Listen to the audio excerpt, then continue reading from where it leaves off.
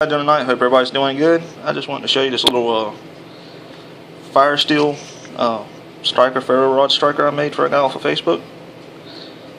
He wanted one for his firesteel. I made it out of a piece of horseshoe rasp and a piece of cedar for the handle. This thing works awesome, throws awesome sparks, and will work with flint too. That's a flint striker. I wanted to show it to y'all before I send it off in the morning. If anybody's interested in one, let me know. I can do them with antler or wood.